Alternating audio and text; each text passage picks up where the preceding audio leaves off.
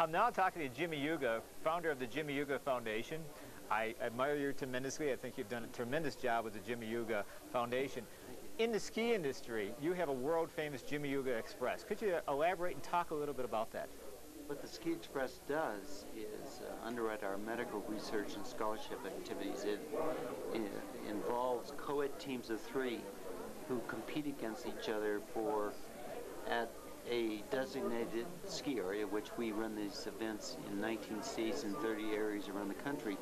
But a trail will be isolated off, and they know the vertical footage from top to bottom. And the co-ed team will compete against each, other teams for the most vertical footage skied during a given period of time, let's say 3 or 4 hours. And it's a combination of the vertical footage skied, the funds raised, and the aggregate time in a dual slalom that they compete in. And the winners from these events come to the finals every April to compete in these grand finals, which is a wonderful event because we have Olympic and world champions who come in who, as a 4th member of that co-ed team, to serve as player coaches. And, we'll have about 35 teams That's incredible. come to the finals, and it's a nice affair. Now I have to ask you a very off-the-wall question here, Jimmie. We've been asking a lot of people here, and that is, could you tell me your interpretation of the word shushing? Shushing? Yes. We're going straight down the hill, I suppose. I'm sure when you were doing the Olympic skiing and so forth, you probably did that many times. We did this, certainly. Now, another very difficult question is, you were probably also a ski hound. And could you tell me what kind of sounds comes from, what would you do if you were a ski hound? What kind of sounds would you make? You've really thrown me. We would shrink the... Would you like to try this? Well, yeah. There you go. Right. Jimmie, thank you so much for your time. I admire your foundation, what you've done for the skiing industry, and what you've done for the state of Colorado. Thank you so much. It's my pleasure. I'm now talking to Margot Eaton, who just actually came off the hill, she told me. How was skiing today, by the way? Well, I only made one run. I've been working in the finish area as the finish referee for the World Cup.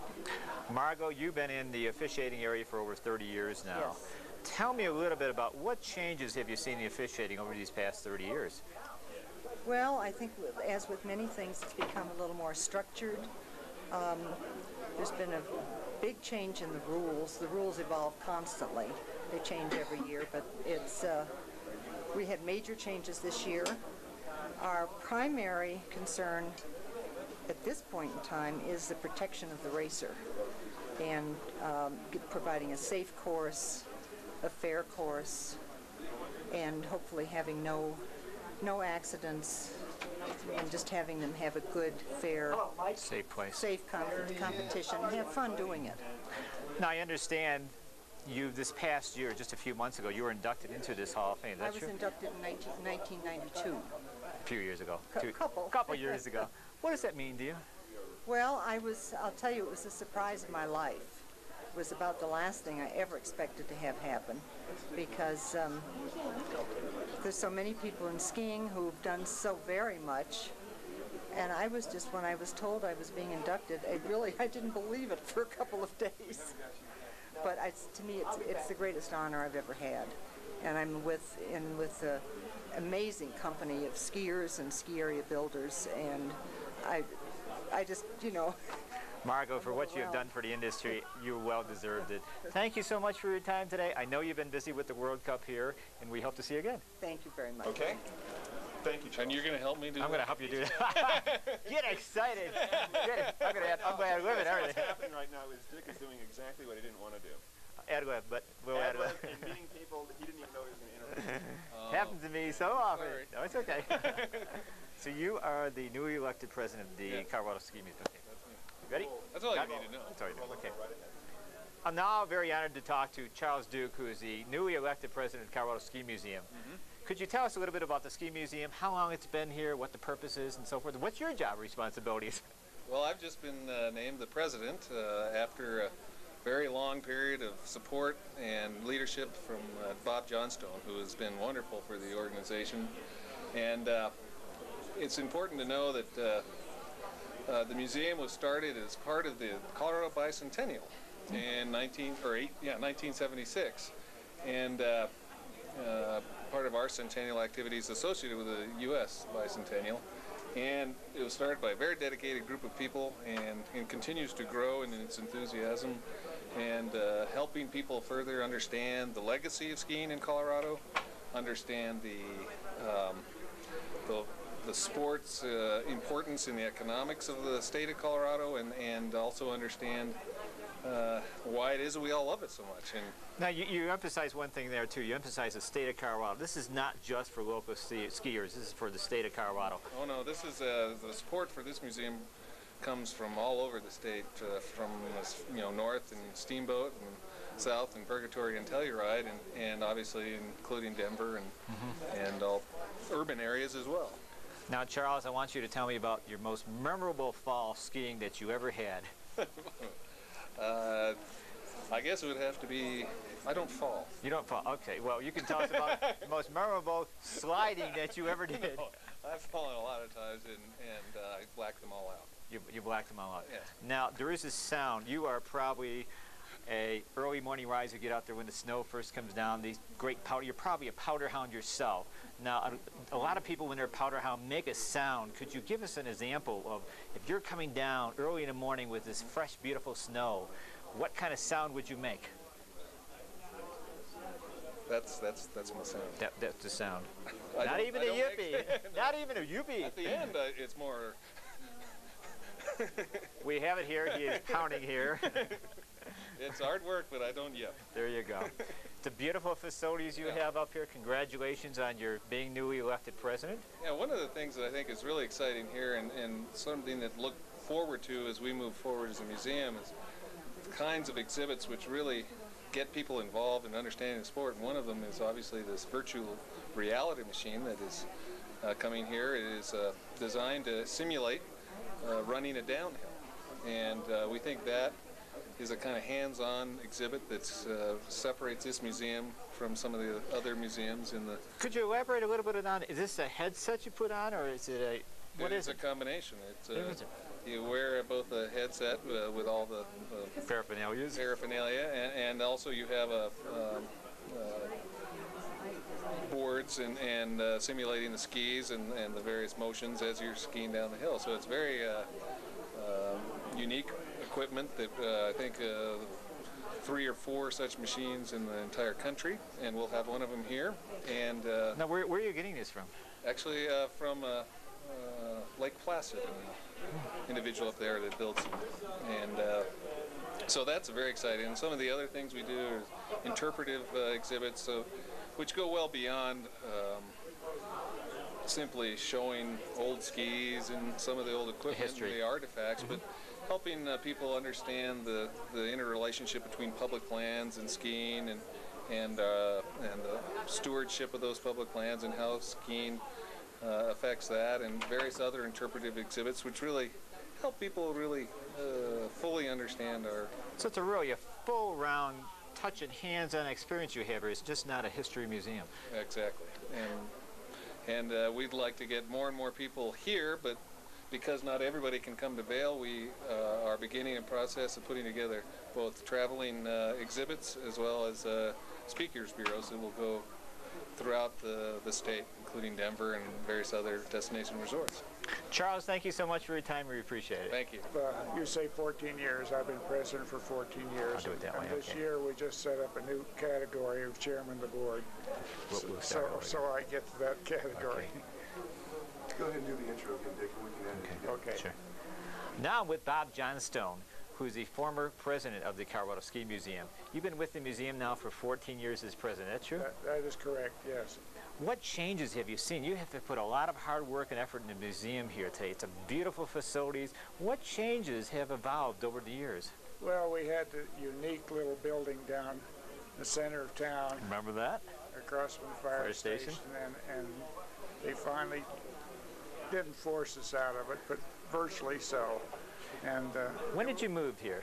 in this location? It's about 4 years that we've been here now.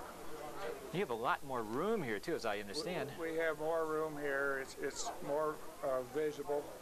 I think it'll be a great place. It takes time to do everything. You're right at the transportation center, plenty of parking here, right in almost the center of town. What a phenomenal facilities. I'm sure you had a lot to do with it. Well, I've had a lot of good people helping me. What do you see for the future of this museum? Well, I think it has a great future. I think this type of history has to be preserved. We have some different ideas. Rather than be strictly a museum, we want it to be a more action type of place where that they can come in and actually touch things and see it happen. I understand you are getting a virtual reality downhill ski simulator coming up. That is correct. And there's other types of reality pieces of equipment that if this proves successful, we may be talking about getting one ourselves. Bob, there's a question I want to ask you, and that is, you probably skied many, many years in many, many different places, correct? That's right, yes. Now, you were probably a powder hound, right? Well, I started when all we had was a couple rope tows out here. Being a powder hound, when you started many years ago, what kind of sound does a powder hound make going down that first slope? Well, you don't make any sounds. I mean, in those days, we used to go to Berthoud Pass. That's the only place around out of Denver that you could ski. Helped put up the first rope tow up there. No kidding. And then I served for 43 years on the Winter Park Board as vice chairman of that, and I retired from that 2 years ago. That's incredible. Bob, thank you so much for your time. I know there's a lot of history with the museum here, but also a lot of history of you here in this museum. Well, it's been a real challenge. Lots of fun. Thank you. Okay, thank you. Thanks, Bob. See you. In about 12 years old, I started skiing, and it was really due to the films I saw by Warren Miller. So I'm very privileged to interview Mr. Warren Miller. Thank you. En route from when you were 12 till now, I don't know how many years that is. I'm 21 right now. You're 21. Right. Well, in those 9 years, we've screwed up a lot of people's lives. Not really. You mentioned, I was talking to you a little bit earlier, and you mentioned, I think the one thing your films do is show us not only the creativity, but the freedom that skiing gives us. Well, I think that I always ask people if they can remember the first time they ever went skiing. If they did that after they were 5 years old, they can remember that first day. Every single thing about it, where they went, the clothes they wore, what the weather was like, what they had for lunch. And any event in their life that is that monumental has to have some deep-seated psychosis. And they can always remember that. And I always just simplify it and use the word freedom. And the pioneers here in Colorado wanted that freedom. You know, they came when the people got off the Mayflower, Boston got crowded. They moved on west, Denver got crowded, and they came up into the mountains looking for freedom. And as we stand here in this museum and think about freedom and think about the history and how much of skiing as it is today was invented in this state, if you will, you know, I don't want to discount ski racing. It was a very vital part of it. But some of the real pioneers were here. Aspen, Colorado, for example, first chairlift in Colorado in '47. When Pete Seibert and the guys got together and bought the whole Vail Valley for the Vail Rod and Gun Club and built probably the premier resort in the world. And now the museum, obviously, in my opinion, rightly belongs here. And with the current state-of-the-art for ski equipment, it's really revealing to come in here and see what it used to be like. You know, 2 years ago, our camera crew equipped some of the best skiers in the world today with some of this 1945, 46, 47 ski equipment. They were at Stowe, Vermont, or pardon me, they were Mont Tremblant. They couldn't even turn right and left on that equipment.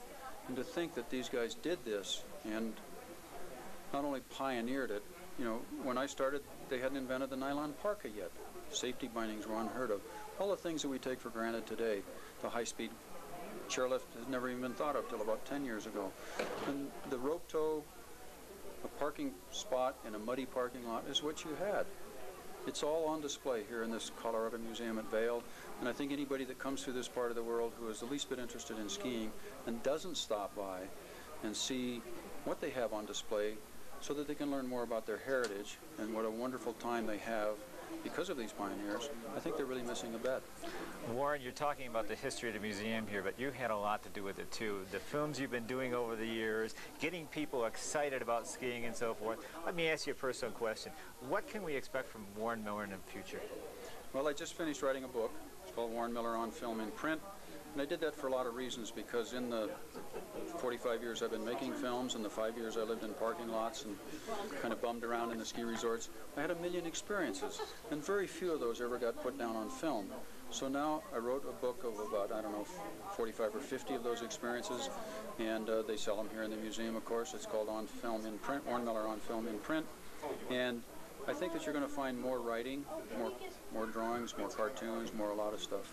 Good. Warren, thank you so much for stopping by. You've certainly been an idol of mine, and I'll continue skiing, and thanks so much. Thank you. Bye-bye. I'm now talking to Jerry Groswold, who's the president of Winter Park, also in the Hall of Fame with the Colorado Ski Museum, and a National Hall of Fame. Winter Park, I'm going to concentrate on that at the beginning here, is worldwide known for the handicap skiing. Could you tell us a little bit about that? Yeah, the disabled program at Winter Park is in its 25th year. We actually founded it on the premise that we were going to provide some fun and games for some disadvantaged children out of Denver, and it's now grown to a program that is the largest of its kind in the world. What we are in fact doing is giving people an opportunity to rebuild their lives. Everybody that comes there has a disability as a result of a very serious illness, a birth defect, or a very traumatic accident, and it's a unique program and one that we get a lot from, and we think gives a lot of people a great amount of pleasure. How did you get involved in this in the first place? What made you decide to do handicap skiing like you're doing? We actually got into the program as a result of a phone call. I had a sister of a fellow that I went to law school with who was involved with Children's Hospital in their auxiliary, and she called one night and said that they were running this program and they were operating at another ski area that had a very high base and it was cold and difficult for them to operate from, and asked if they could come to Winter Park. And without really thinking about it, I thought, sure, we can do that. It's a program that has now grown from 23 kids skiing 8 days the first year to a program where we'll see between 2,500 and 3,500 people this year with 45 disabilities, and we'll teach somewhere in the neighborhood of about 22,000 lessons. That's incredible. I congratulate you for doing all the work you're doing.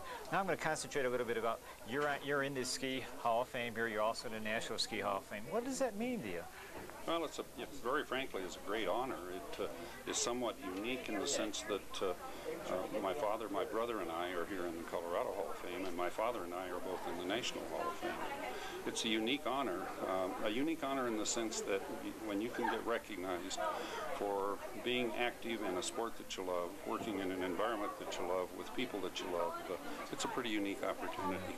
Jerry, thank you so much for taking the time today. We look forward to seeing you again, and thank you for all the help you've been doing to handicapped skiers. Not at all. It's our pleasure. Thank you.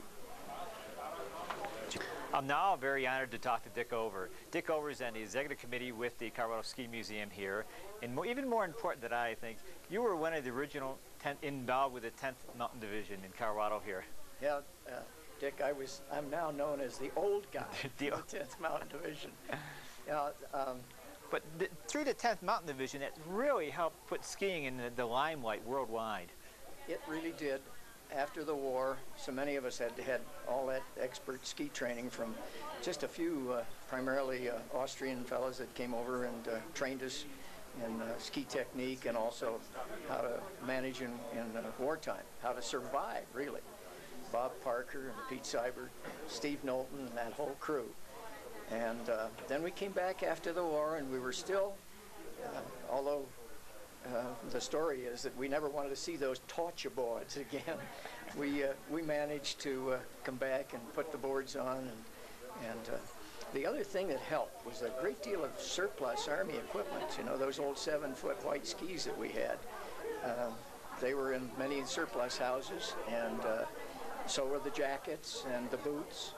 And you know, today I meet people riding up the lift. People almost my generation that say, I learned to ski on those old white skis. And I laugh and say, well, so did we. We had nothing else. And today, of course, the new equipment and the development. And that's another thing that the 10th fellows did. The development of ski equipment was largely done by fellows from the 10th Mountain. Johnny Woodward, who was with AT&T, and the fellows that helped develop the early ski equipment and the jackets and parkas from the Sierra Club. They all had a hand in developing the equipment and the clothing and things that after the war helped make skiing a fun thing, unlike the times that we had during the war where it was a case of survival. So You've been very much involved with the Ski Museum here. You mentioned you were on the executive board here. And you mentioned a few minutes ago, which I thought was pretty interesting, that some of the artifacts you have on display here are actually yours. Could you tell us a little bit about that? Sure. Right over here is our diorama. And on the other side? So, on the other side here. And a lot of this equipment that's here is mine. Point some out. The white mucklucks that are here are mine. The skins, the white skins are mine. I was in the signal detachment at that time. It was called the 110th Mountain Signal Company. And the radio, or the telephone that's hanging on the tree there, is to simulate that this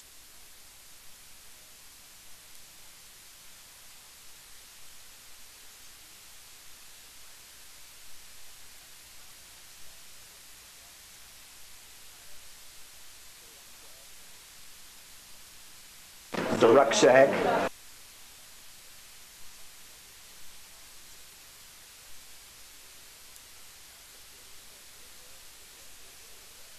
Association after the war. Bunny boots are interesting because those. What are bunny boots? Bunny boots are those white felt boots that were developed after the war, or I'm sorry, during the war. During the war, so that we could take those ski boots off during the night when we were bivouacking, and we could wear those around the compound, the area around the outpost, and so we called them bunny boots. They looked like a big snow bunny boots. And, so, Dick, I have to ask you a question. Sure. You probably have got up early in the morning and skied over the years and go in this white powdered puff snow and come down a mountain all by yourself and so forth. What kind of sounds did you make when you came down and first saw that white powder? Well, after the war, there were squeals of joy. But during the war, you know, it was a little different. We'd crawl out of that sleeping bag, and we were in the tents like they're over here, and our breath had condensed on the roof of the tent during the night, and we'd get a shower of cold snow.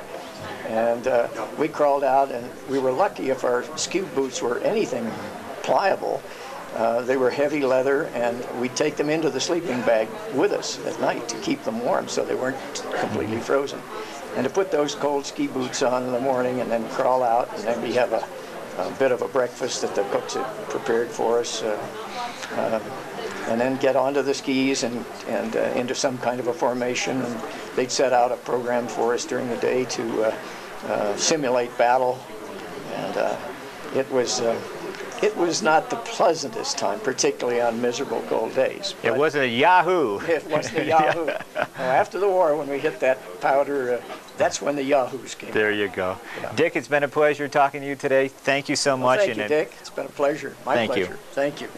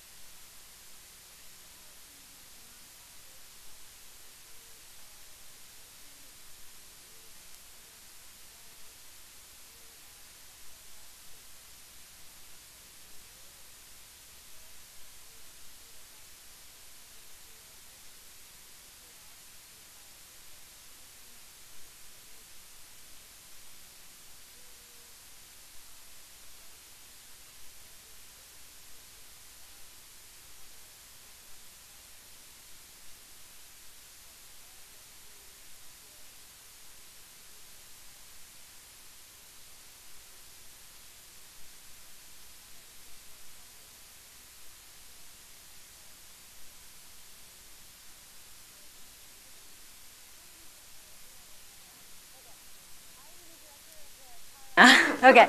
I am the new director of the Colorado... Been asleep ever since. Yeah, really, sleepy. I'm the new director of the Colorado Ski Museum, and we are very excited to be embarking upon a variety of new endeavors. Does that distract you, by the way? No. Oh, okay. No. All right. We are excited to be embarking upon a variety of new endeavors and new plans for the Colorado Ski Museum in an effort to make a major outreach to not only the Vail Valley, but the entire state of Colorado. The Colorado Ski Museum was begun in 1976 by a group of local Colorado longtime skiers who felt that they wanted to preserve and interpret the history of skiing. Such people like Pete Seibert, Bob Parker, Earl Clark. And the museum began in a little building, in an old telephone building in Vail, and it moved over and was situated there for the first 13 years of its existence. For the last several years, it's been in the Vail Transportation Center, located at the base of Bridge Street and the very center of town. It's easy accessible to the bus route and the parking structure, and it's really a great facility with about 3,000 square feet. Currently in the museum, we have a variety of exhibits. We have a very strong exhibit from the 10th Mountain Division, and it is depicts the history of the World War II and the 10th Mountaineers who crossed the Italian border. We also have a United States Forestry Service display, which depicts the birth of a ski resort with little vignettes of the birth of a ski resort, an avalanche run. Could you repeat that? Yeah. We have the United States Forestry Service display, which has a series of 2 or 3 minute vignettes, which shows how an avalanche is created and formed.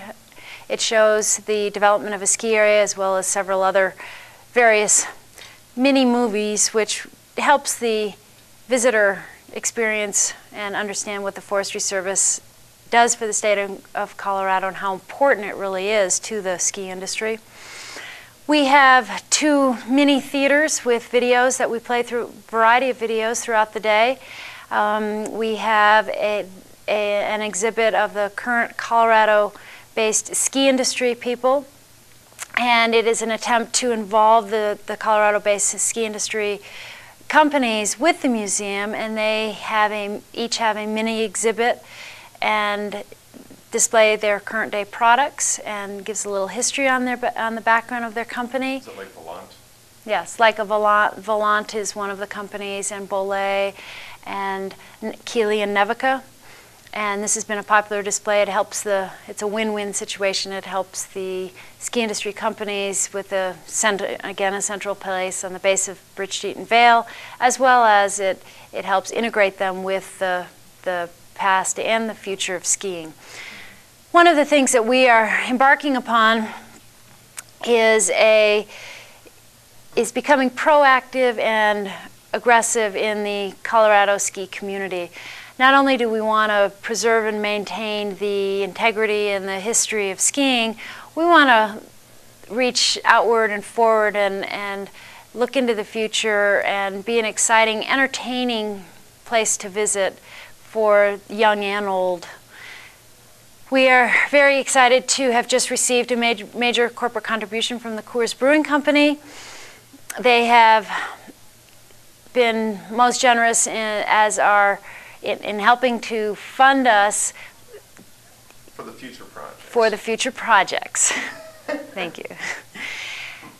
They have initially given us some money as seed money to get our marketing programs in place, to get some collateral materials printed, to help us create more exposure for ourselves, both in the Vail Valley and primarily statewide, so people know where we are, what we're all about, and what we're trying to achieve.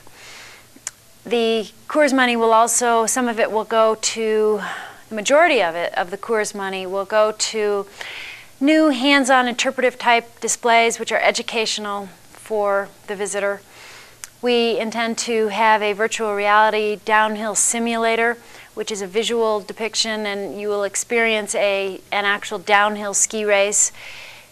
We intend to have a traveling display, which would go off-site from the museum and travel around the state to inform and educate the rest of the state on what our little museum has to offer. Anybody who has a love for the mountains and a love for skiing can certainly enjoy the Colorado Ski Museum. It is a wonderful place for young and old alike to visit and learn and reminisce. We're back. Live from the Colorado Ski Museum. The Colorado Ski Museum is privately funded. Our primary sources of funding come from our membership categories, and we have a variety of categories with some interest. Anybody who becomes a member will get a free issue of Ski and Skiing Magazine, for example. We have all different levels, and we have some attractive benefits, and we'd encourage anybody to join and participate in our organization. We have a gift shop in our museum. It specializes in unique items, not to compete with the local merchants, but to offer a variety of ski-related goods in the way of jewelry. We have a great deal of books for sale. A lot of them are signed by the author, Warren Miller books, June Simonton's Vail history book. We have Frito Pfeiffer's book. All of these are signed by the authors. We have a very extensive collection of 10th Mountain Division merchandise. It is impossible to purchase anywhere else, and we have books and pins and clothing that is very suitable for anybody who's interested in the 10th Mountain Division at all. And it's very inaccessible. You cannot find 10th Mountain Division memorabilia in new items and replications anywhere else, and the museum we're known for that in our merchandise department. We have a series of events throughout the year which help our funding processes. We host the Beaver Creek Home Tour annually. We have a golf tennis tournament annually. We are embarking on plans for a ski race annually, which is very fitting for the Colorado Ski Museum. We have the museum the museum is the home of the Colorado Ski Hall of Fame. We have approximately 99 inductees. We host a induction banquet in Denver every October to induct the new members. It's a very sentimental, popular event, and it is certainly a very great fundraiser for us. We also rent out the museum for parties. It's a very unique, interesting setting for cocktail reception, or we can do small meetings, and we've even done breakfast before meeting planners go out to ski. It offers a unique setting with a variety, obviously, it offers a variety of galleries and exhibits and pictures for people to look at and experience, and especially for group functions where people may not know each other, it's a great way to mix and mingle and get to know each other and have some conversation pieces to talk about. And we are really striving to, you may want to put this back with the other membership piece, but in our membership department, we are striving to double our membership numbers. We have about 200 active members at this time. We have about 200 active members at this time, and we are striving to double that number, and it's an aggressive plan, but we think that and encourage anyone to join and participate. What about artifacts? Okay. The artifacts, we have approximately 30% of our collection on display right now. We have 2 storage areas with a variety of other artifacts. We are always looking for new items to add to our collection. They can be used as a tax write-off and as a donation to a nonprofit. Again, if you have any old items that you'd like to donate that you think would be an asset to our museum, we would love to have them. The Ski Museum is a Colorado 501c3 nonprofit organization which is striving to become more of an asset to the entire state of Colorado. We survive on volunteers and participation from throughout the state, and we would invite you to join us in any one of our programs, whether it be special events. We have volunteers who come in and man our gift shop for us. We have volunteers who sort through our collections and our artifacts in the area of cataloging and storing and cleaning. And we are always in need of volunteers for our special events, and please feel free to give us a call at 303-476-1876 if you're able or willing to participate or know of anybody who is. Okay. Let's see, what else? We have a newsletter which we mail to all of our members on our mailing list, which will keep you updated on our programs and events. We are in a restructuring phase of the museum. We are revitalizing, we are growing and expanding. We are looking for help and ideas, and would invite anyone to join us as we begin to climb the ladder to whatever. better scratch that. I'll leave that for the kids. Yeah. Right? Oh, great. One of the goals of the museum is to become more family-oriented and have more displays that kids can actually touch and feel and enjoy and experience. We want to make it a fun, interactive place where people can come and enjoy and be entertained as well as learn something and feel like they've accomplished something after they've been there. We are constantly striving to change our exhibits and displays. With the majority of our collection in storage, we feel we can change the look and the feel of the museum every 6 months or so and make it ever-changing and ever-evolving into a greater place. Another one of our plans for the future is to become more computerized and have more hands-on interactive computer-type machines. One of the programs would be a computer that would bring up every ski area in Colorado, and with a picture of the trail map and phone numbers for reservations and informations on every single ski area in Colorado, and offer a service to the visitor who comes to the Colorado Ski Museum. Because we're located right off I-70 in the central part of the state, it is an ideal location for anybody who seeks knowledge on other ski areas in Colorado. We would intend to work more closely with Colorado Ski Country USA and become more involved in their programs and be a vehicle which they can use to, again, help promote and educate the visitor with what the differences are between the various ski areas. I'm the daughter of a 10th mountaineer and have a little bit of that blood and that, no, I don't want to say that. No, I don't want to say that. I moved here from Vermont approximately 4 years ago, and I'm the daughter of a 10th mountaineer who instilled in me at a very young age the love and the importance of skiing.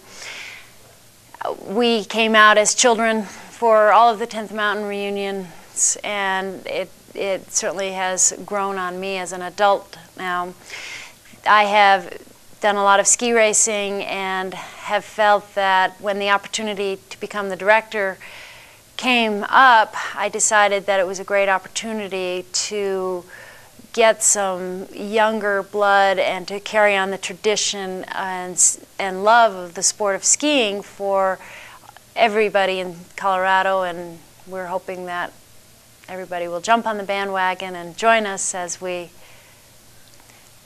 move forward. That's enough. That's good. That's plenty. That's good.